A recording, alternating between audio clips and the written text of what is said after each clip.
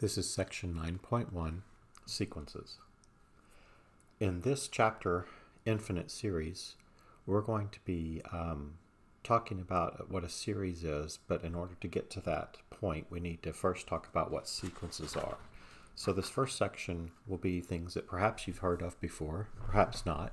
I'm going to pretend like you've not heard it before and go from that standpoint.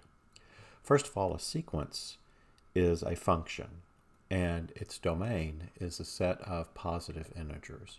So 1, 2, 3, 4, 5, etc. are the domain members. Now in sequences, the variable for the domain, not x, it's n. And that's going to make a whole lot of sense here in just a few minutes, because that n is the identifier of which term of the sequence you're dealing with. So like if n is 4, that's the fourth term of the sequence. All right, so and it is a function. We're used to having function notation where we talk about y as a function of x. And in sequences, instead, we're going to be talking about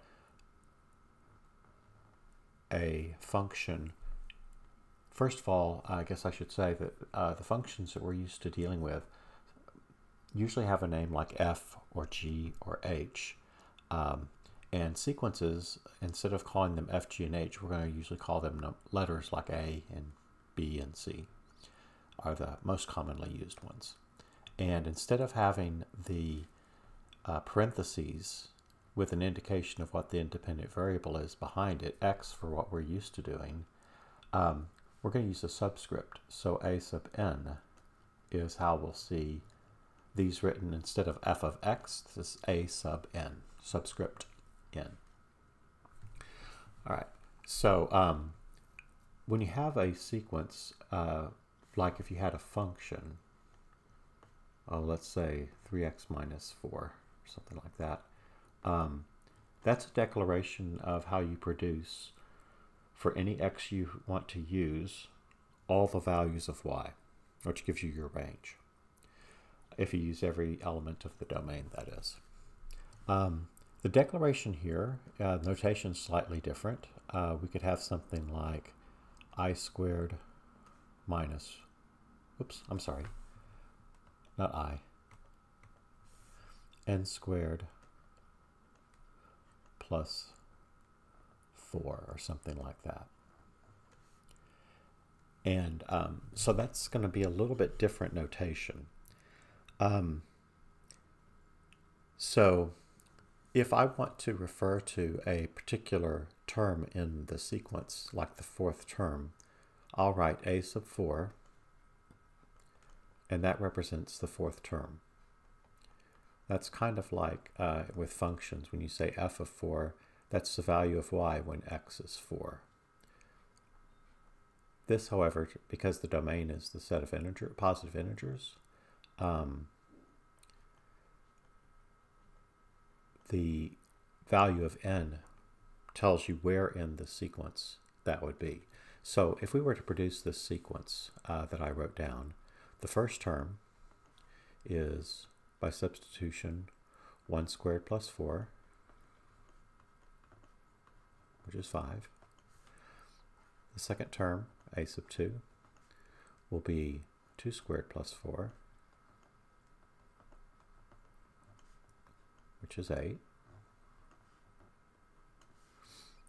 The third term, a sub 3, is 3 squared plus 4,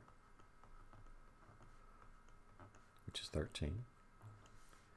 And the fourth term, 4 squared plus 4 is 20. And so this sequence would be, first term is 5, comma. The terms in a sequence are separated by commas. So 5, comma, 8, comma, 13, comma, 20, etc. Now, a lot of times, instead of doing substitution, if you want to find the next one, if you've gotten enough terms there to establish a pattern that you're pretty sure is correct,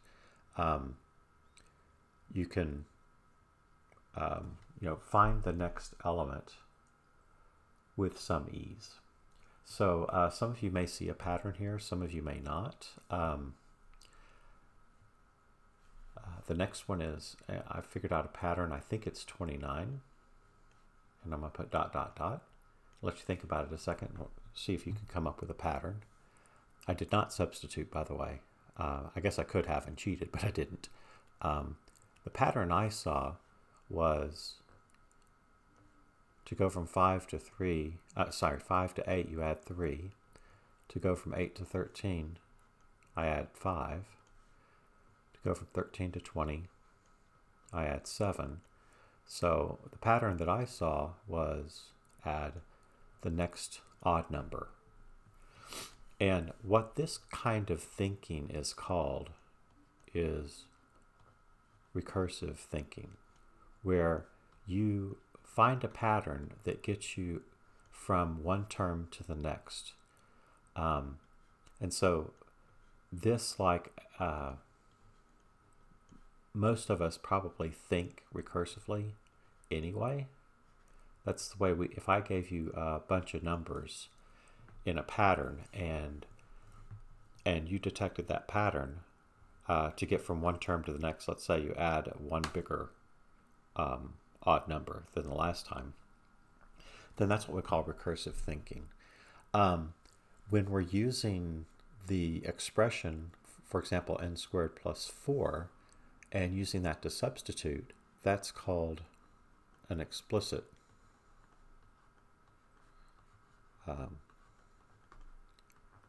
definition of the sequence. So it's an explicitly defined sequence. And in a few minutes we'll look at what a recursively defined sequence looks like. But the explicitly defined sequence is one that has a lot of strength, because if I said, okay, I want you to skip several, and I want you to jump to the 20th term, then if I were thinking recursively, I'd have to know the first 19 and discovered a pattern in order to expand that to the next one and get the 20th term. That's a weakness of recursive thinking. Recursive thinking strength is that's the way most of us do it. So that'll be intuitive. You'll mostly feel like you can do the recursive thinking pretty easily, most of you, once you get a little bit of practice. But if you want to skip to a later term, that's where recursive thinking is weak. The explicitly defined sequence, however, allows you to just substitute into a formula and get any term you want. You don't have to know any of the previous terms to get the 20th one. So I got 404.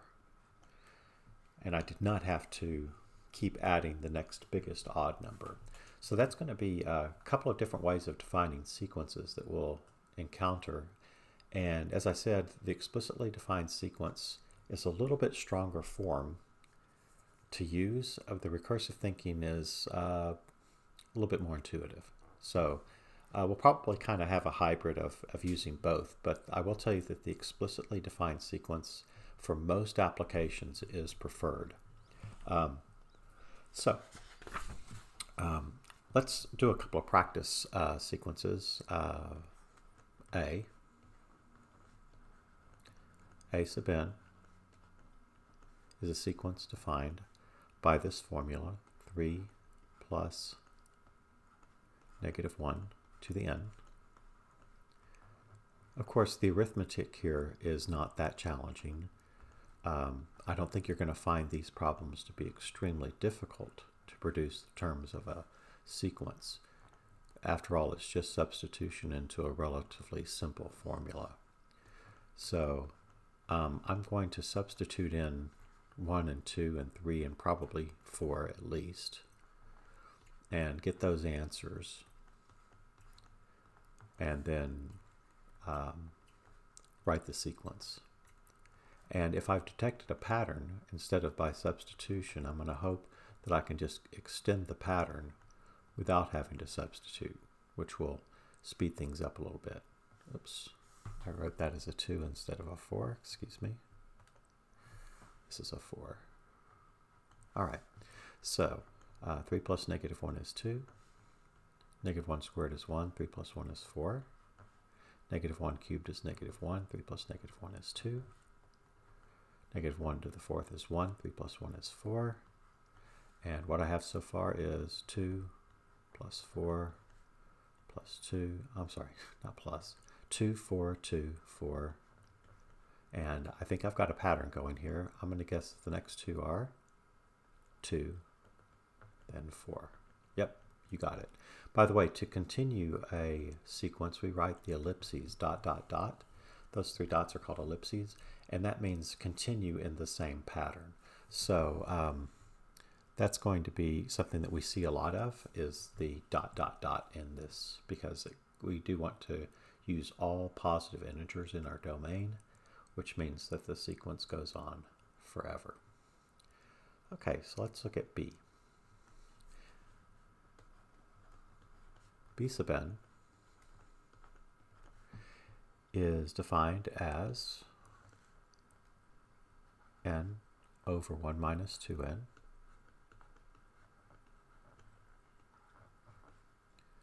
that's a 2. The first term, 1 over 1 minus 2 times 1. The second term,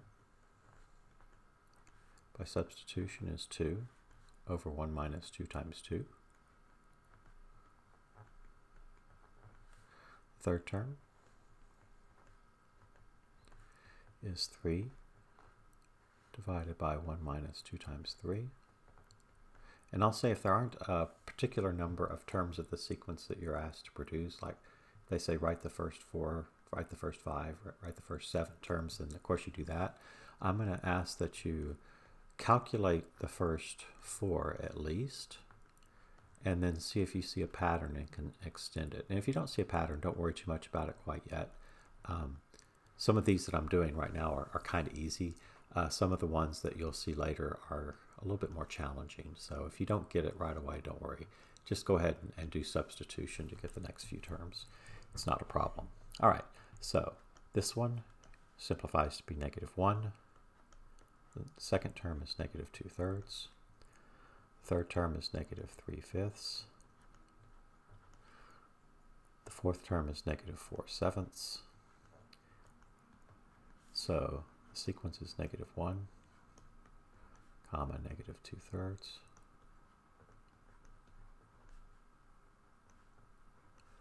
Negative 3/5. Negative 4/7. Etc. Well, it appears that every term of this sequence is negative, so I'm going to guess that that's negative. The numerators seem to be increasing by 1 each time, so the next one will be 5. The denominators tend to be increasing by, appear to be increasing by 2 each time, so that should be 9. And then you can check that with substitution. And if you substitute, you'll find out, oh, yep, that's it, that's correct. So the next one should be negative 6 over 11.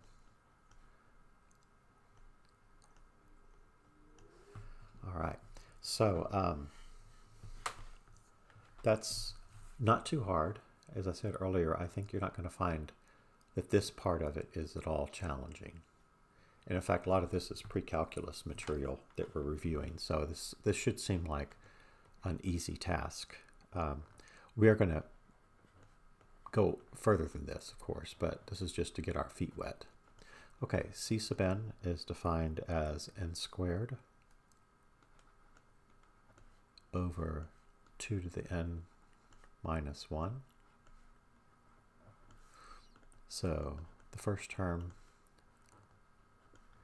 is 1 squared over 2 to the first minus 1. C sub 2 is 2 squared divided by 2 to the second, or 2 squared, minus 1. The third term is 3 squared divided by 2 raised to the third power minus 1. And the fourth term is 4 squared divided by 2 to the fourth minus 1. So if you do all of that arithmetic, you should get 1 4/3, 9/7, 16/15.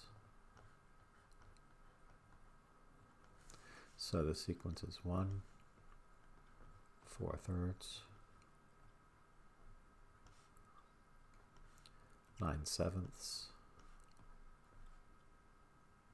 16/15, etc.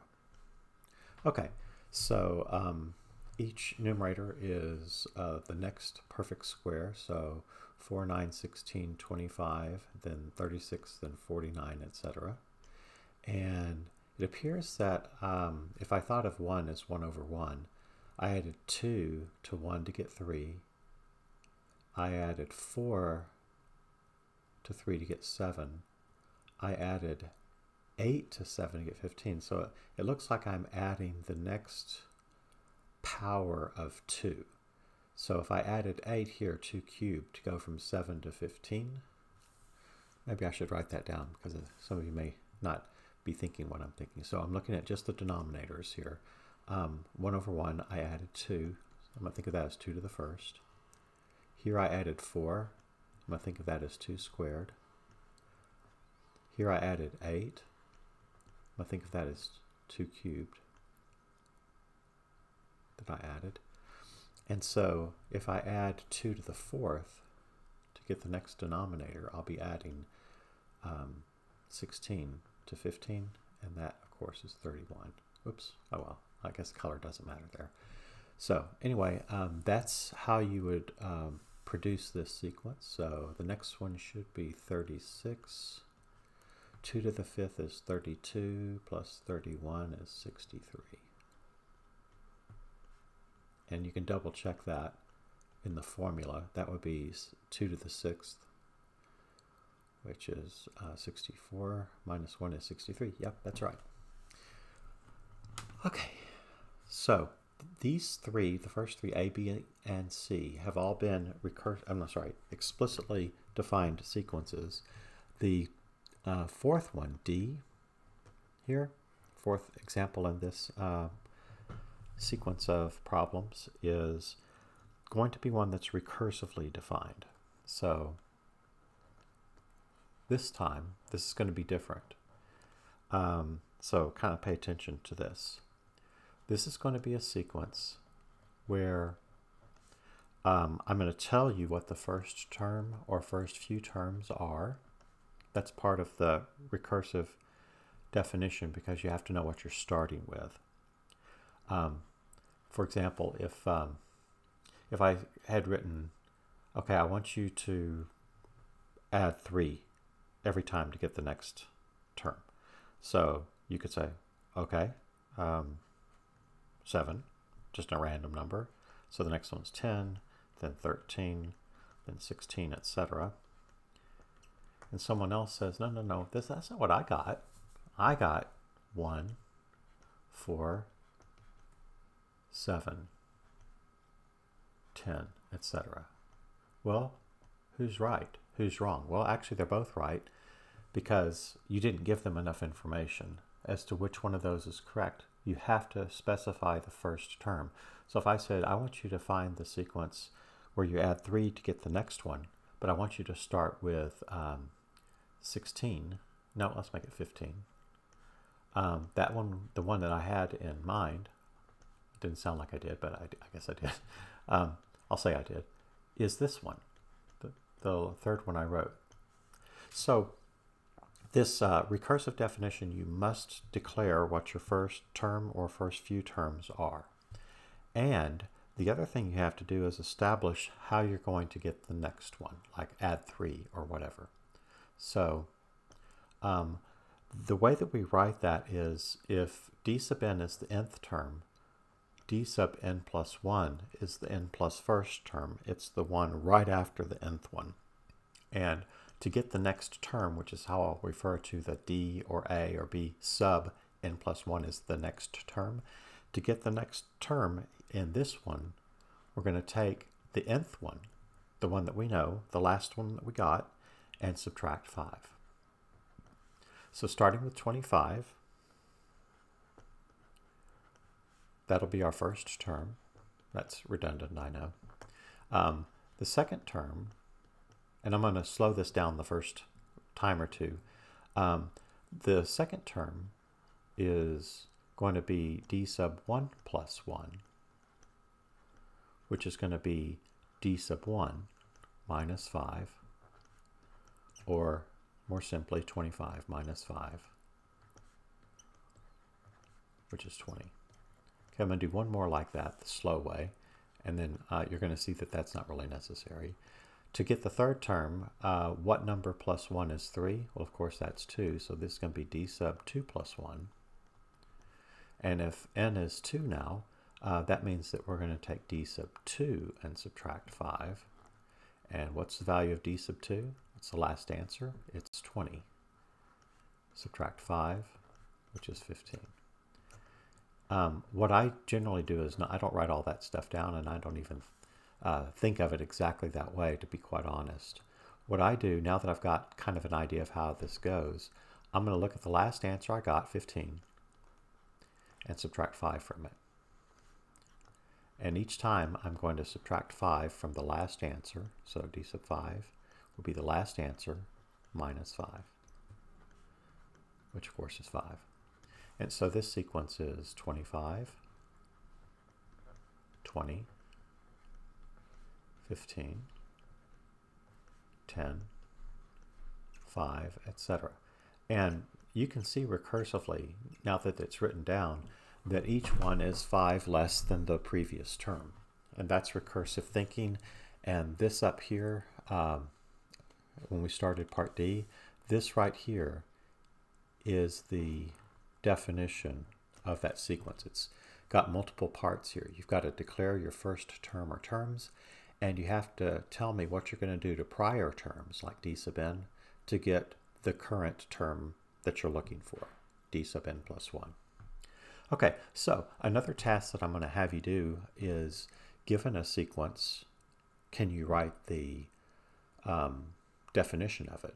So let's say that this one here is f sub n. Ooh, actually using f, which is really odd with sequences. Usually use f, g, and h for functions.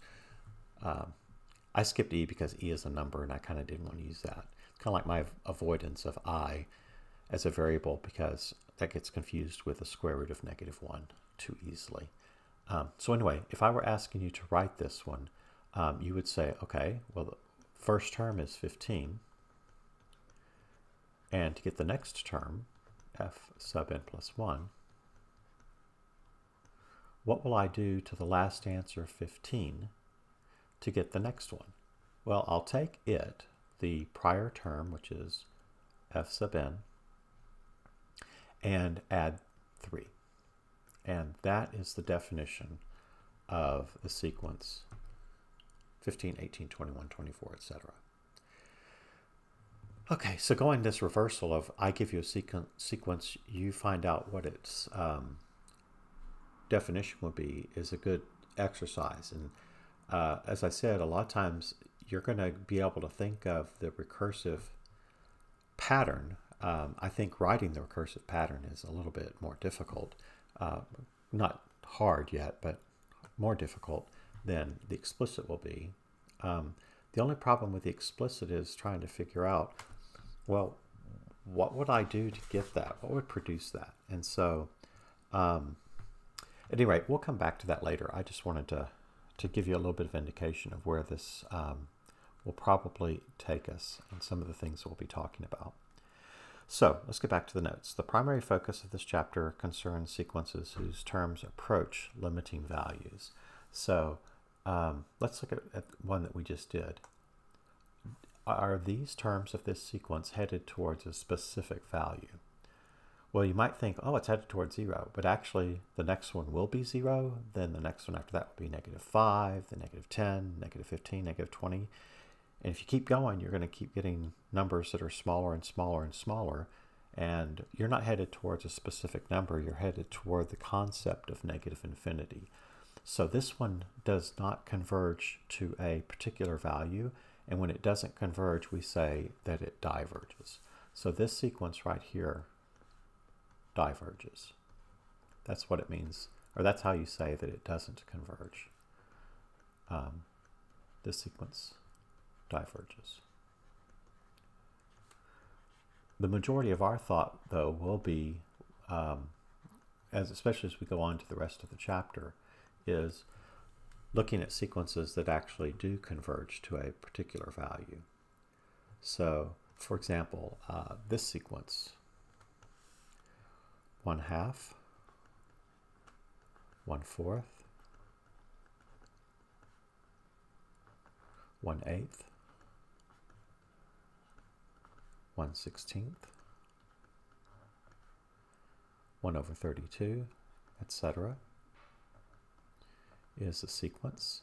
If I don't give you the nth term, a sub n is the nth term, what we call a general term.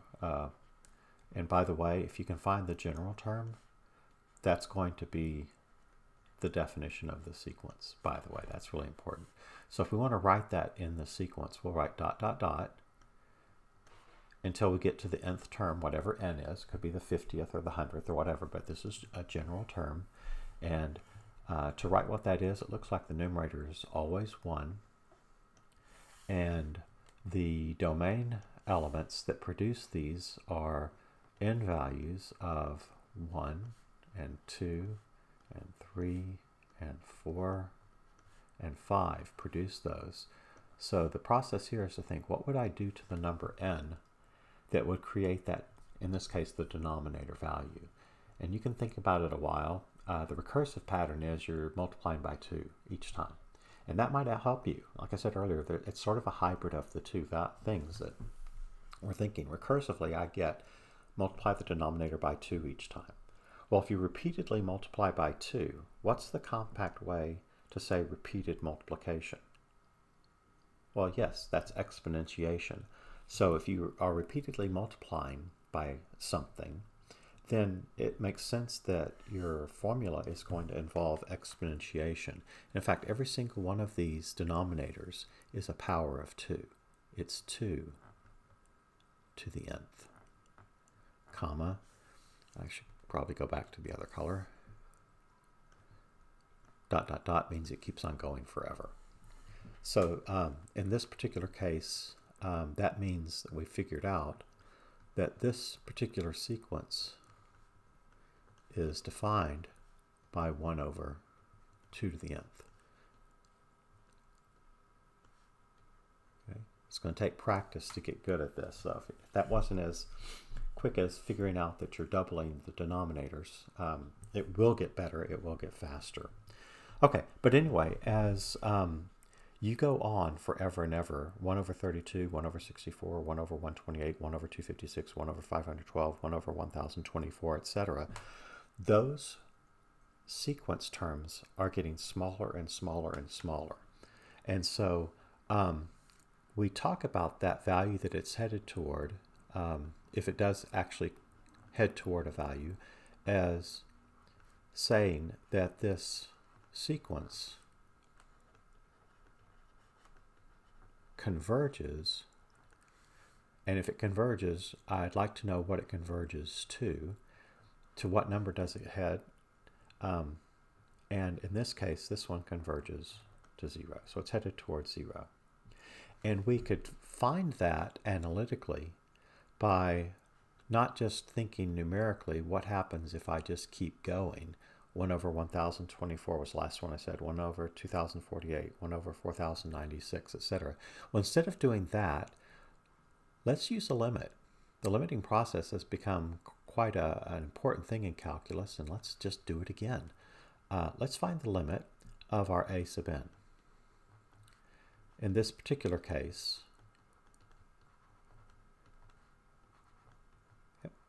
and by the way, you couldn't do this with a recursively defined one. It has to be an explicit definition to do this easily. So as n goes to infinity, powers of 2 just increase, and 1 divided by a huge number is headed toward 0 in this particular example. So I should probably erase one of these equal signs because it's not really valid, because it's not always 0. So, in fact, what we're going to call what that approaches, if it actually does approach something, we're going to call that L, the limit of the sequence. And there's a definition there that involves epsilon and the capital letter M and a whole bunch of stuff. I'm not really interested in your understanding that per se. It's technical jargon, and if you go into a more advanced math class, you'll get to encounter this type of jargon again and really focus on it. So I'm not going to do that in this particular case. So let's just keep on going. You can look, I think I put in some pages where they're explaining how, in fact, I'm not sure I did. So let me just draw this picture. If you have and by the way, you can graph sequences. Probably should have done this already. I just didn't, I forgot. So let's say we're doing a graph of this sequence 1/2, 1/4, etc. I think I called it A sub n. Let me double check. I think I did. Yeah, I called it A sub n. And so if this is a value of 1, then the sequence is when n is 1, the output is 1/2. When n is 2, the output is 1/4. Then 1/8. Then 1/16, 1/32, and 1/64, etc. Graphs of sequences are not connected because the only inputs are integers. We are not getting any values between, for example, 1 and 2. So we should not connect this because that would imply that there's actually an answer when n is 6.3 or whatever, and there's not. A sequence doesn't do that. If this were a function in terms of x, we could. But when it's a sequence, the only allowed values for n are positive integers. So this graph is never going to be one that you connect. Okay? So the graph I'm referring to, kind of a general graph, is the one that looks maybe like this, where you have maybe a sequence that looks like this. I'm trying to mimic what they did. If I put this picture in yours, look at it because it's going to be a better picture than I can produce. Okay, so let's say that the limit, and you probably have surmised by now that that limit, L, is a number it's approaching. And what that means is that there's a horizontal asymptote for this graph that the values are approaching. Okay, so it does relate to things that we're familiar with in functions. It's just we don't have a connected graph here. So this is going to be some A sub n in general that looks like this. And the theorem, the jargon that I was referring to earlier, is kind of hard to understand at first. But if you were to take some small number epsilon and add it to L and subtract it from L, this is the Greek letter epsilon that I'm using, you'd get these two numbers, L plus epsilon and L minus epsilon. And that creates a band of values above and below the limit by some unspecified small value. And the definition of the limit above means that once you pass a certain value of x called big M, Once you get past that, every single term of the sequence will be between those pink lines that I drew. So before that, we had lots of values that were outside of that range above in this particular picture, but definitely outside of our range from L minus epsilon to L plus epsilon. But once you pass M, they're all going to be there. And if you make M arbitrarily large, when epsilon is made arbitrarily small, that means you're just going to get closer and closer and closer to L, which will require a bigger M to make that happen. So as the value M increases, we'll be seeing epsilons that are getting smaller and smaller. And if that actually happens, that there is an M beyond which everything is between those two pink lines, then the limit exists and is L. And epsilon, again, will be made arbitrarily small. So you don't have to really understand that jargon. I'm not going to ask you to prove anything using it. I just wanted you to have an idea of what it meant, sort of graphically, so that when you read it, you wouldn't be going, oh my gosh, what is this stuff? What do they mean?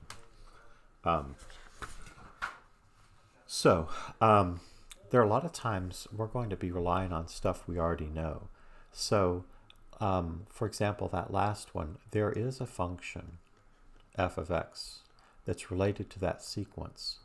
It's a function that has outputs, and every single one of the sequence terms is an output on this function. Of course, this function,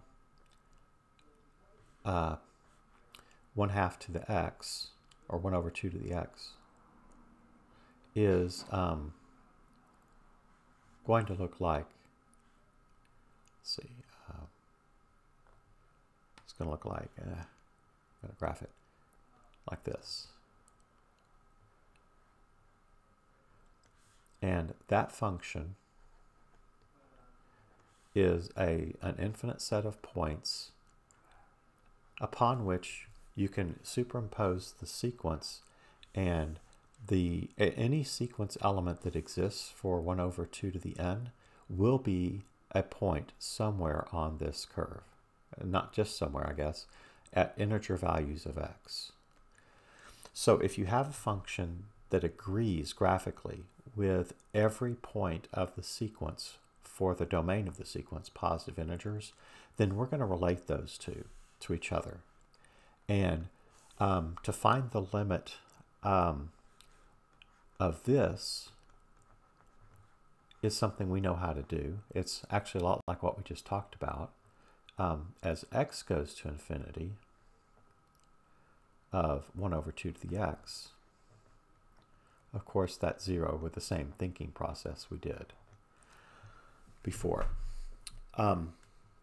The reason why we need to be able to compare to a function f of x is that there are some limit things that only work for continuous functions. Sequences are not connected. That means they're not continuous. Therefore, those techniques for finding limits would not be available to us. But if we can find a function f of x that agrees with it for all positive integers n, we can find the limit of that function of x. And theorem 9.1 says that if that limit exists, the limit of f of x as x approaches infinity is L, then that means that if we have a related sequence, as I already described, then the limit of a sub n as n goes to infinity will therefore have to also be L. So because this one heads towards 0 right here, this one heads towards 0, that implies that this one has to as well. Okay, so that's what the theorem 9.1 implies. So let's do another example. We're about to run out of room. Yeah, so maybe this one example, and then I'll need to open up a new one for us. Let me see, move this up a little bit. Okay, so we're given a sub n is 1 plus 1/n to the nth.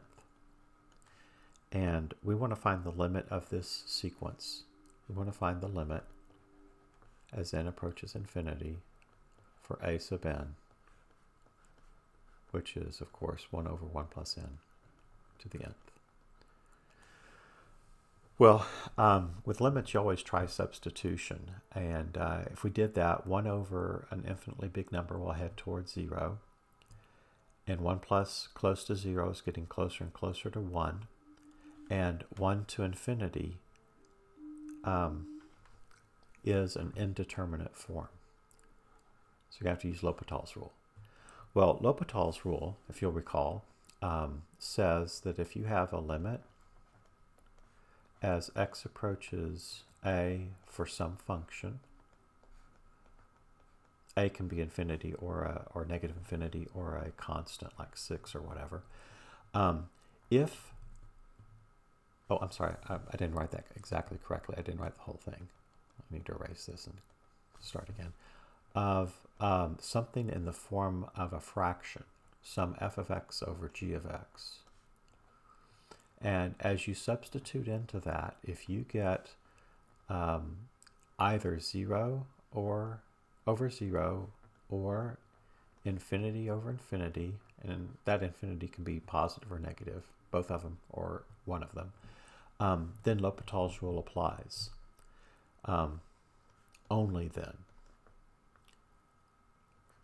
Let's see if I remember how to spell his name. L'Hopital. I think that's how you spell it. So L'Hopital's rule applies.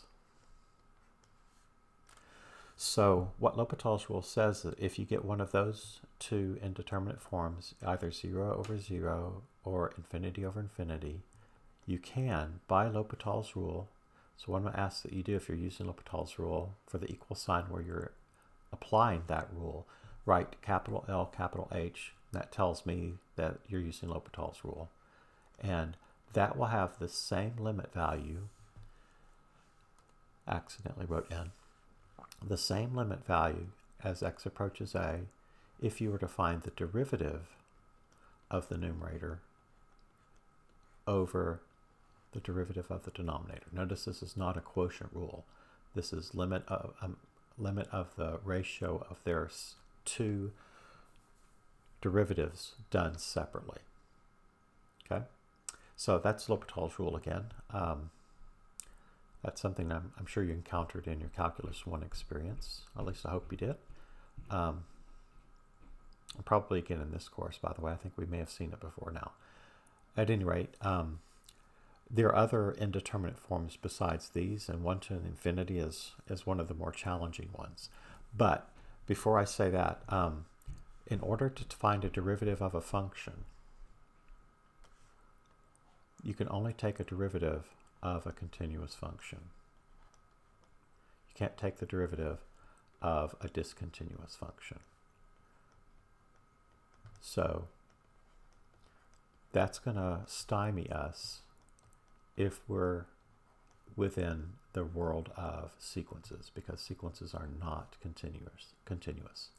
But luckily for us, we can say, well, let's let f of x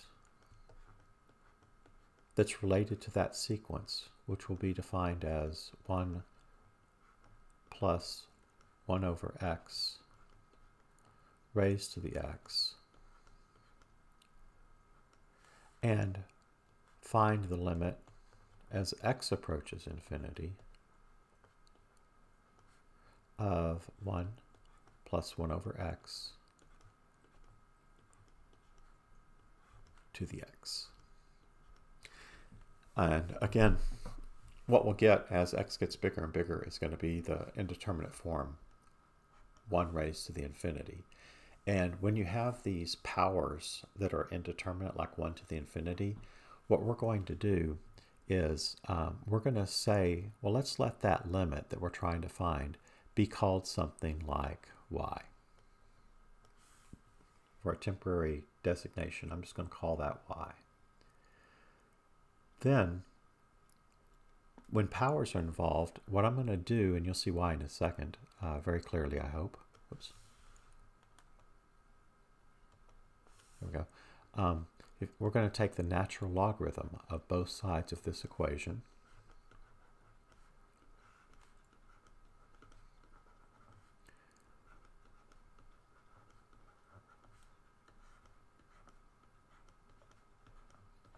Then we're going to employ one of the properties of limits that we learned in Calculus 1, namely the property that as the limit as x approaches a of a composition f of g of x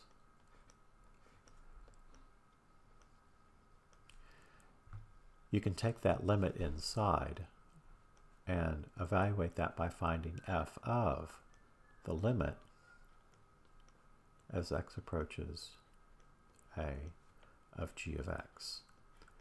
And we're going to use that property in reverse.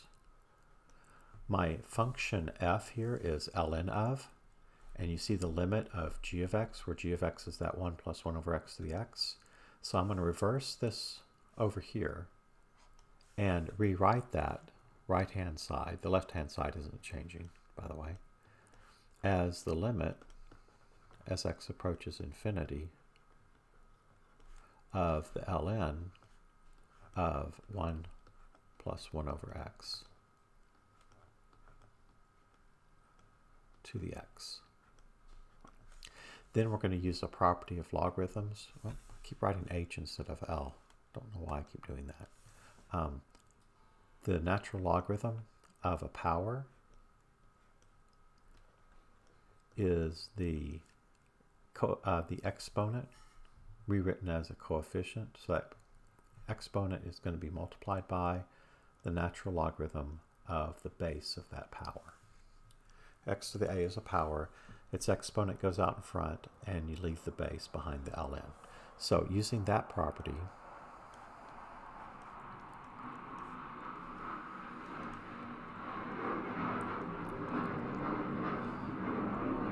I'm going to take that x out in front of the ln.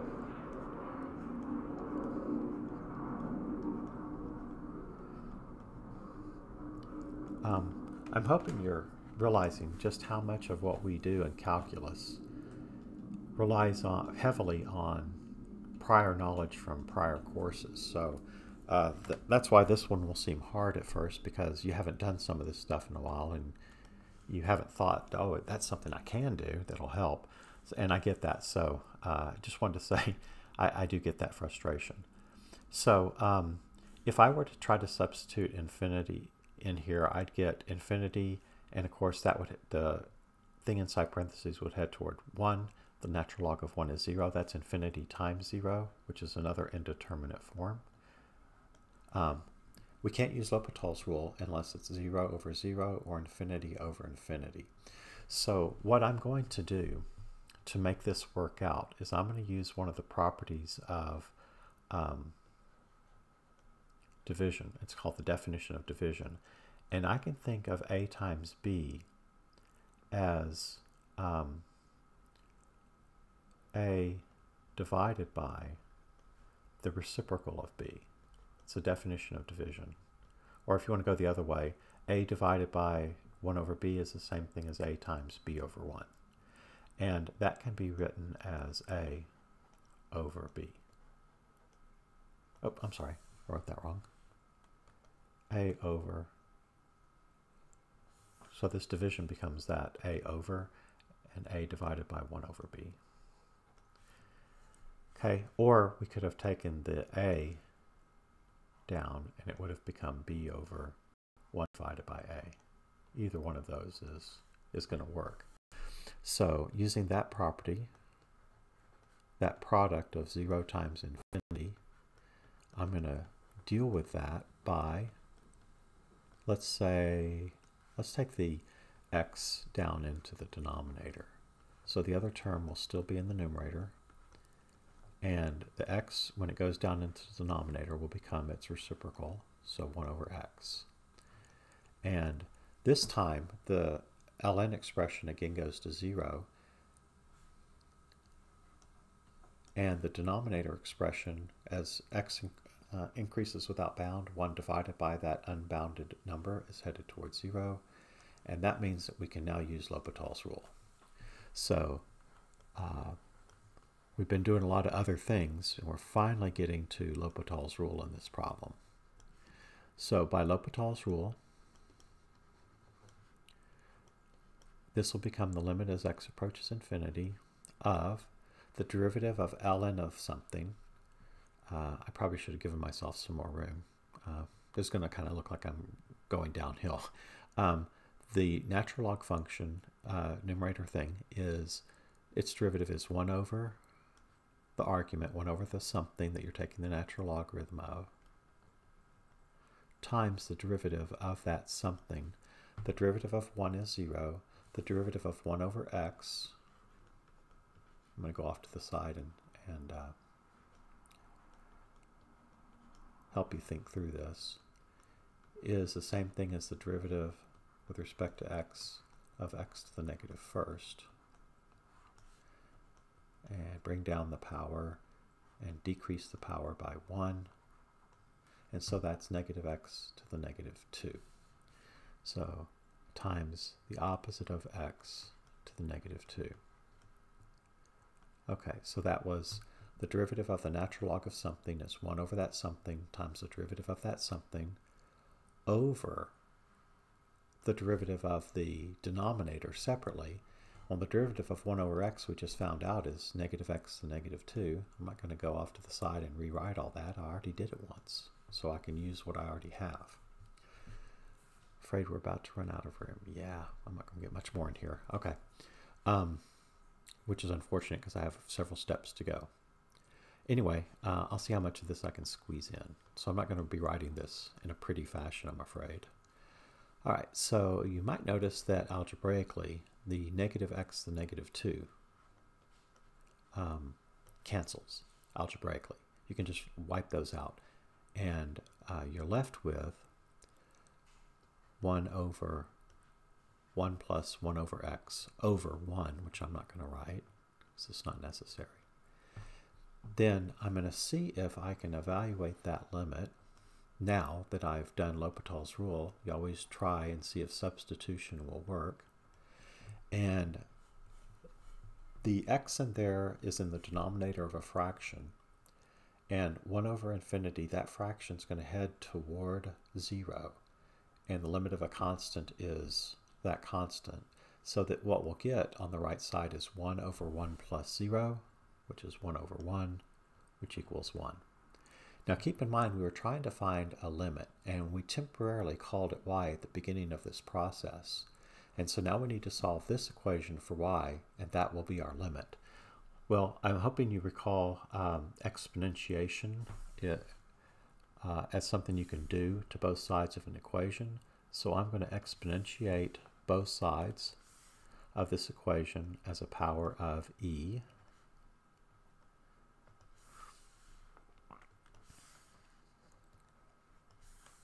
So I'm introducing a base and raising both sides to that same base.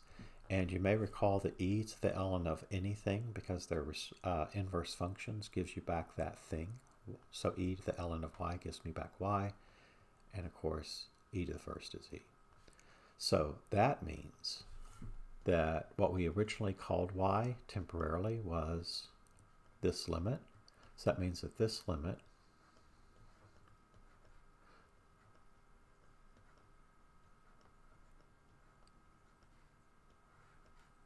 is e. By the way, this is one of the definitions of the number e. And then you can conclude that therefore, for our sequence, the limit as n approaches infinity, this is using theorem 9.1, as n approaches infinity, the sequence defined by 1 plus 1 over n to the nth will equal the same thing we just got when f of x was considered. And this limit, therefore, is also e. All right, so that's going to end this part of the lesson.